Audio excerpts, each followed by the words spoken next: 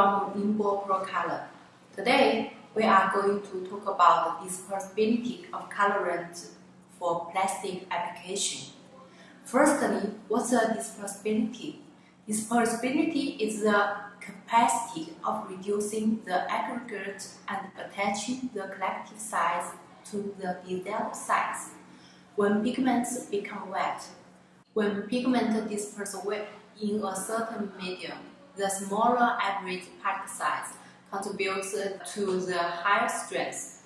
Generally speaking, the better dispersion of pigment in the plastic, the higher strength, because the product's coloring is formed by the light effect on its surface. Pigment disperses well means the average particle size is small and specific surface area is large. Then the effect of light is strong, so the appearance of the color products will appear bright and less color points. The figure shows the particle size influence on strength. Therefore, less pigment can be used on same strength. For better dispersion pigments, we can increase economical efficiency. In addition, the dispersibility has different effects on the different color pigments. As shown in the below table, when pigment dispersion is bad, we will see streaks or points of color. Not only affect the coloring product appearance, more on finished product's mechanical property. Pigment dispersion in plastic application is more important than in the printing ink and coating application, especially for fiber. But how to test the pigment dispersion? There are two test methods for pigment dispersion. One is tested by 2 raw meal. International standard is 1390022. We adjust the lunar surface temperature to change shear force on materials, which leads to the different strengths by different dispersion. The table shows how to assess our dispersibility value. Another is tested by the filter press value machine.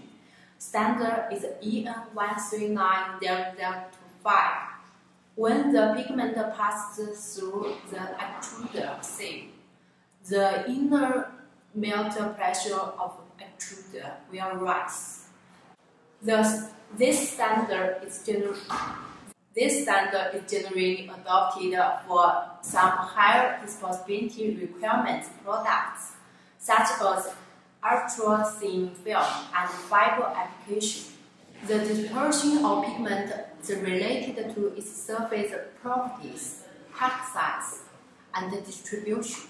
First, let's talk about surface properties.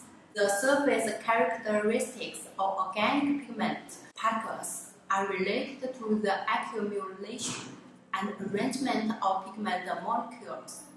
Different crystal structures of particles show different surface properties.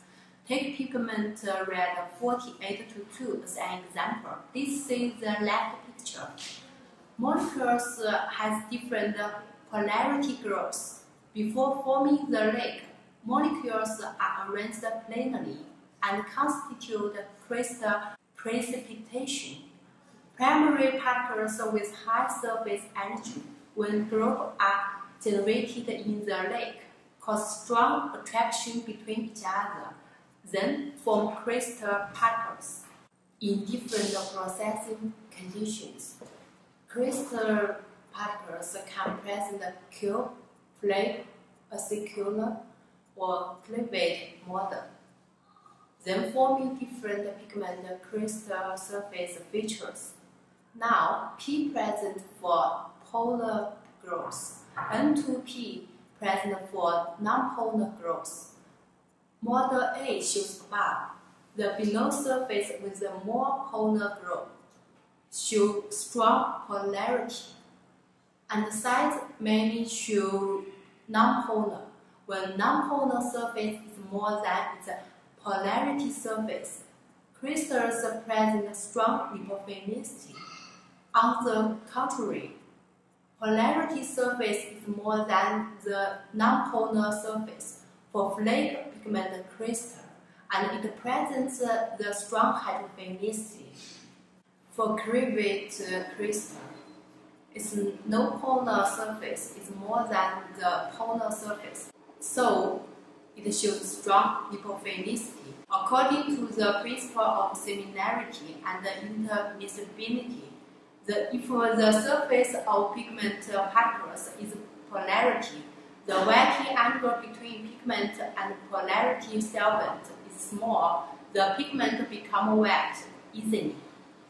Therefore, this type pigment can disperse well when it is used in high polarity system.